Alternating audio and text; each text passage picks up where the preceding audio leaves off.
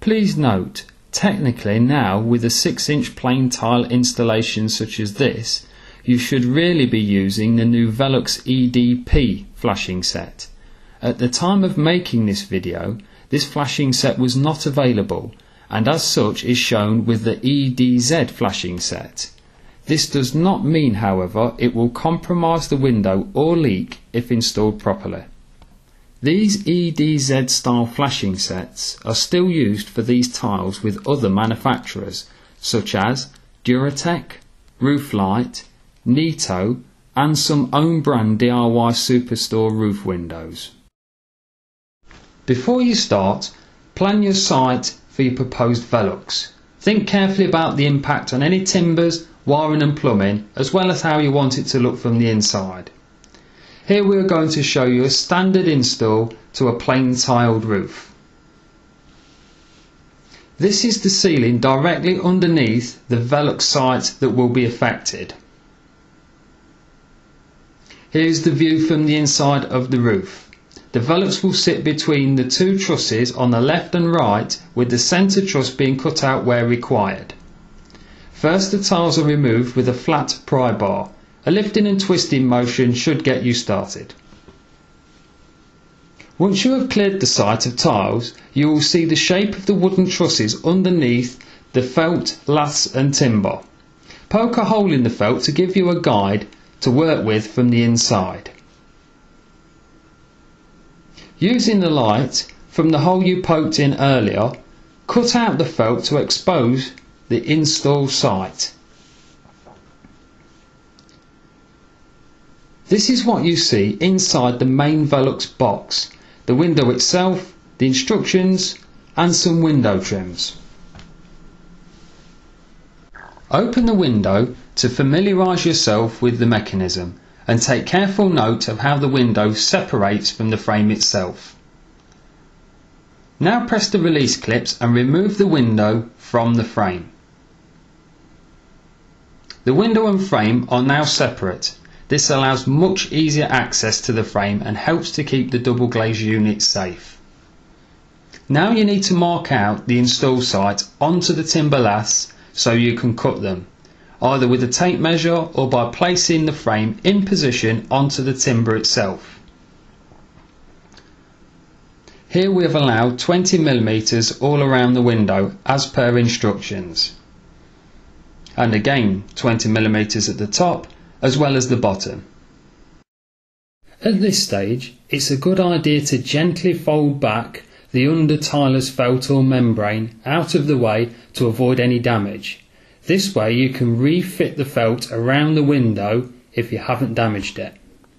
If it's ripped or damaged, don't worry. You can always fit some felt in later by slipping it underneath the laths before nailing the laths back down as pictured here. Please note, this was not necessary in our video, as another contractor was insulated internally at a later stage. Now the laths have been cut back, we will remove the fouling section of the truss. As you can see, the fouling part of the truss has been removed, so we can move on to putting the supporting timbers back in. Here, a section of 3x2 or 75 mm by 50 mm timber is fixed between the sides of the two trusses and fixes into the end grain of the cut middle truss with 4-inch or 100 mm screws. You can see from the inside the fixing through one of the trusses into the new section of 3x2. And here it is again, fixed in place. Then do the same thing with the bottom of the window and another piece of 3x2.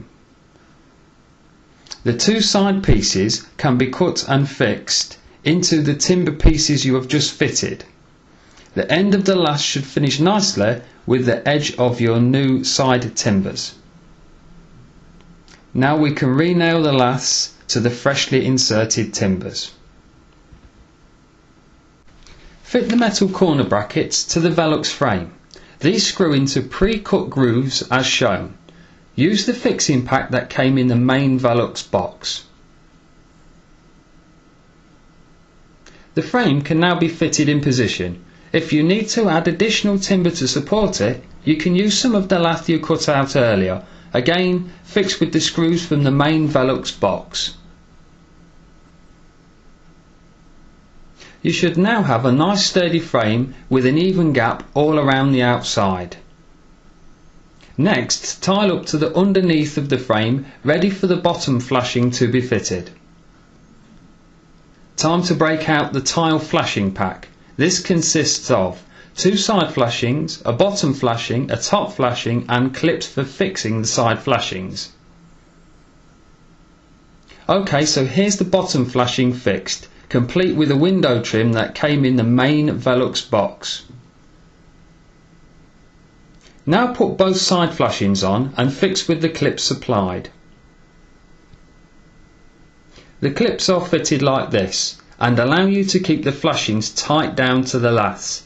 Please note, the tabs can now be bent over. Now the 2 side window trims and the 2 upper window trims from the main Velux pack can be fitted. Next, fit the top window trim, again from the main Velux pack. Now slip the top flashing into place and bend down the tabs shown. Okay, so now it's time to start fitting the tiles in earnest.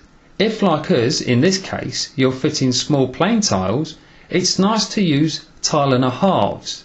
These stop any small tiles having to be cut and the nails puncturing through the flashings underneath. Tile and a halves can be bought from any good tile or roofing merchant.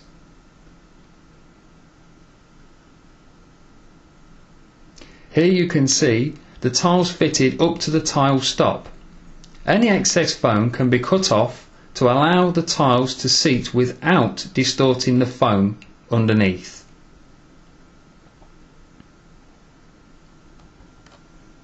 Eaves tiles are now rested on the adjustable triangular bar.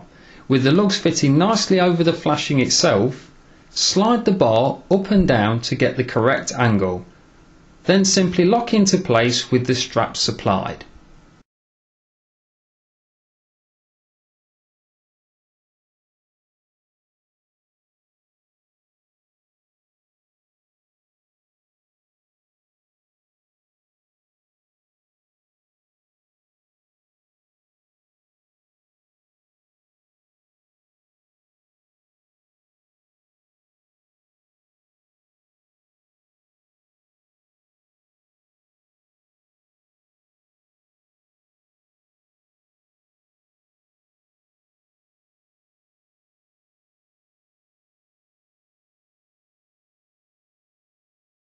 Although this guide isn't designed to tell you how to apply inner studding and plastering, here is the completion of this job for you to have a look at.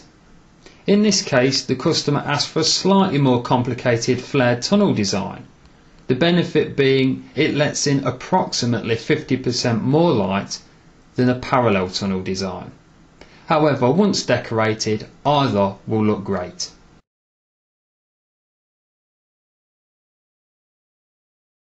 Well, once again that brings another project to an end.